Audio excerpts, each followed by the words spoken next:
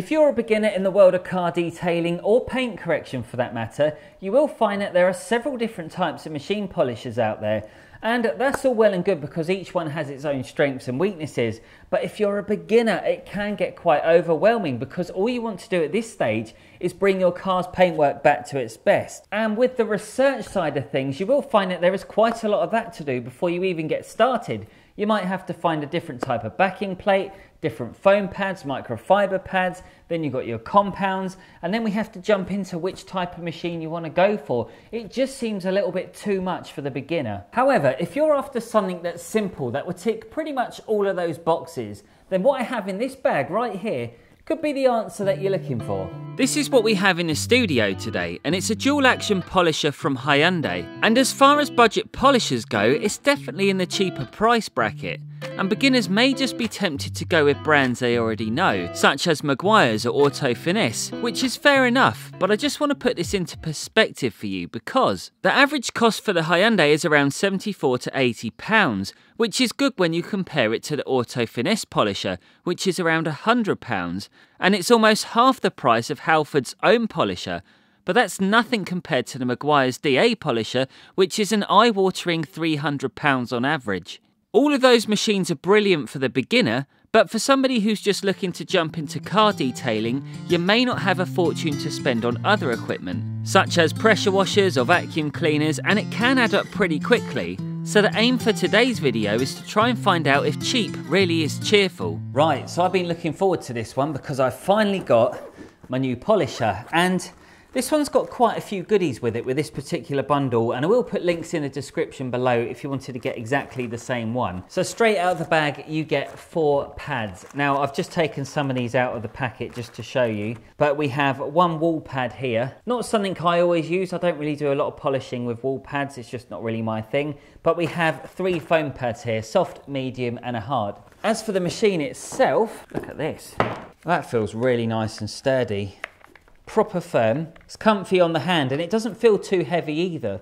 And I know these come with handles, but for me, I actually quite like holding it like this. I don't really think that I would get on with a handle. And I've actually done that with my other rotary polisher as well. I just took the handles off because I felt like I could move around the vehicle a lot easier without them restricting me. So you don't have to put these on all the time. It will give you better safety in case your hand was to slip and you could do some damage on a car, but other than that, I think you'll be fine. They also supply you with a toolkit and an instruction manual to help you get everything set up. Yeah, love that. Looks awesome. Another thing I need to draw your attention to is, crikey, the size of this cable. That is really long. Let's have a quick look at it. That's one thing I didn't make any notes on before I press record on the camera. I'm very intrigued to see how long this is because that's one of the biggest problems that I found with previous polishers. The cables were so short. I mean, you can get battery-powered machines, they're pretty good, but the ones that I've had with the cables, they've been so short, you've had to connect an extension lead onto them, and you're literally dragging this lead around. It just feels borderline dangerous. But this, this is probably like 4 or 5 meters.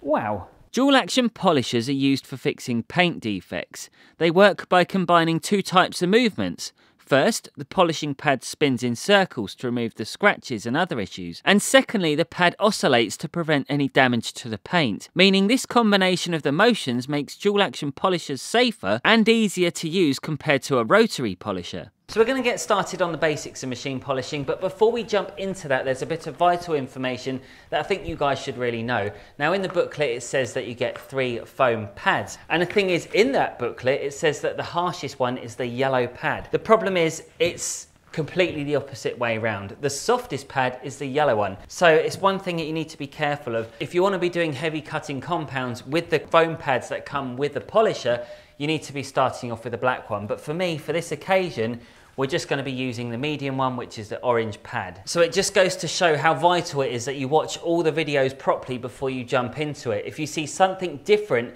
in another video, because I know Hyundai have already brought out a demonstration on the polisher, but I haven't actually gone back to check whether they're using the new pads or the old ones. So if they say start off with the yellow pad in that video, and you start off with the yellow pad and you're not getting the right results, you're soon going to figure out why. Now just to confirm that they have updated the manual, so now going forward from this point from 2023, these are going to be the correct foam densities, but always double check before you start. Anyway, enough chit chat, let's jump straight into the polishing. So when you put your foam pads on, make sure you get it bang in the middle because you want a perfect balance here. Make sure it's firmly on as well. And before we even get polishing, what we need to do is prime the pad for the first time. You're not going to be doing this every single time, but on this occasion, we need to put some compound in, we need to work it into the pad so it's properly primed. Now you want to think of it a bit like when you're painting your walls, when you're decorating and you're using a roller, if you just dab it in the paint and start rolling it, you're not going to get a nice even finish. But if you prime it first by dabbing it in the paint and rolling it, you'll get a nice even coverage. And that's exactly the same method that we're going to be using with this polisher. At this stage, I'm lightly working some compound into the pad, and you don't need much at all. And this is something I always do before I start polishing. What we're going to do is with the bonnet, we're going to break it down into 4 sections. It just makes it a bit more manageable. And one thing you should always do is put the cable over your shoulder, because the last thing you want to be doing is, I mean, I'm going to demonstrate here on my Audi because quite frankly, it's not a problem. But if you've got the cable and you're leaning over like this, you could potentially risk causing scratches to the surface of the paint. Keep it over your shoulder and you're good to go. We're just going to work on this section here now. So within that 4 stages, we're going to put 5 blobs. That's pretty much all we're going to go for. And we're just going to start on a slow speed and we're just going to prime this section here. Here I'm just priming the panel before I start with the actual cutting process. And all I'm doing here is just spreading it all over the areas I want to work on, so you don't need to cover the entire bonnet. And a few top tips for you using this polisher. Number 1, you don't need to put pressure down. This Hyundai polisher is already designed in such a way that if you do apply too much pressure, it will stall, meaning the spinning motion will stop or slow down, so the lighter you work, the better the results. Number 2, working too fast is a bad thing. You need to cover roughly 1 inch per second and let the machine do the work. Number 3, don't tilt the machine polisher. Keep it as flat as possible on the surface, and depending on the type of compound you're using, you could end up flicking it everywhere, and it will make a right mess. And lastly, please do not overload the pad. The key is less product, smaller sections, and keeping that pad clean after each section. Right, so let's have a look, see what we're left with. I so badly want to machine polish this whole car, but there's so much peeling paint on it. Wow, that looks even better. I was quite impressed with this paint anyway, considering I paid £1,500 for the car. It's lovely. Do you know what? This Audi's paintwork looks too good for this video. I think we need to try it on something that has black paint, heavily scratched, and I guess it would be wrong if I wasn't using it on a Hyundai for this video.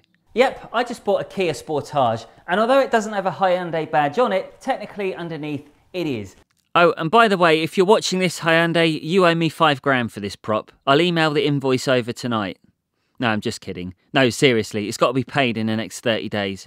So what I'm going to do now is I'm going to decontaminate the paintwork just on this half, because I did get this for my wife yesterday and I promised her I'd give it a massive deep clean, but I'm so busy doing other bits I just haven't got time to do it. So I'm just going to focus on this half for today, and then I'm going to come back and film it another day doing the whole shebang. So my thinking is give it a quick decontamination, quick machine polish, and I'm literally going to spend about 5 to 10 minutes on it. That's all I'm going to do, and I'm not going to go OTT because I want to show you the sort of results you can get using 1 pad and 1 compound only, because the idea of this video is to keep it as simple as possible. So in this light here you can see how bad this paintwork is. It's been used through so many of those mechanical car washes, not the ones where everybody jumps all over it, but yeah, the actual drive-through ones, and it has had an absolute pasting. I'm feeling confident, let's get cracking and get polishing. I'm starting off by giving it a clay bar, and normally I would carry out this treatment during the wash stage, but for today at least this is the chosen method.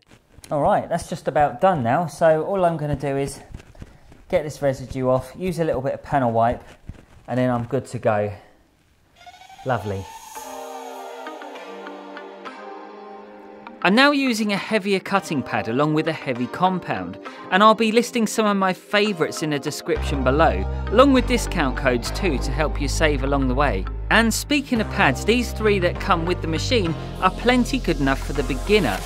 Right, so I just need to wipe away any of the remaining residue, and I'll tell you what, while we're on the subject of wiping away, get yourself some of these microfiber cloths.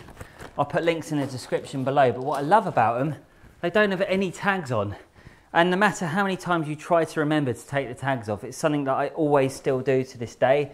I always forget to rip them off. And if you don't, you can risk causing further scratching. So these are really good. That is fantastic. So here's something you need to think about, because if you are somebody who's just dipping your toe into car cleaning, or you really are going to be starting your business, then this is a pretty good example for you to be getting on with. And don't forget that you get all the foam pads with it as well. So all you really need to do is just get yourself some compound. So what did I think about the polisher overall? Well, when you factor in all the things like the price and what you get for your money, it's a pretty good all-rounder. And I could still achieve the same results that I would get with a more expensive polisher. But I'm not going to sit here and say this is the best thing that money can buy. But if you are somebody who's on a budget, this is the best alternative. And I want you to put aside your thoughts of becoming, say, a pro detailer at this stage. This is mainly aimed at the beginners and the enthusiasts, not somebody who's going to be using it day in, day out. Obviously, you are going to want to upgrade in time, but that sort of comes with everything you buy, whether it's pressure washers, vacuum cleaners, or air compressors for that matter. You have to start somewhere, and I think this is a good starting place. So this just goes to show that you should never feel bad about buying cheaper tools or products in life, because you win some, you lose some. But on this occasion, this one's a winner. And if you found this video helpful, don't forget to give it a thumbs up. But if you love videos like this, or you want to know more about the business side of things, then I have two brilliant videos you can go and watch right here.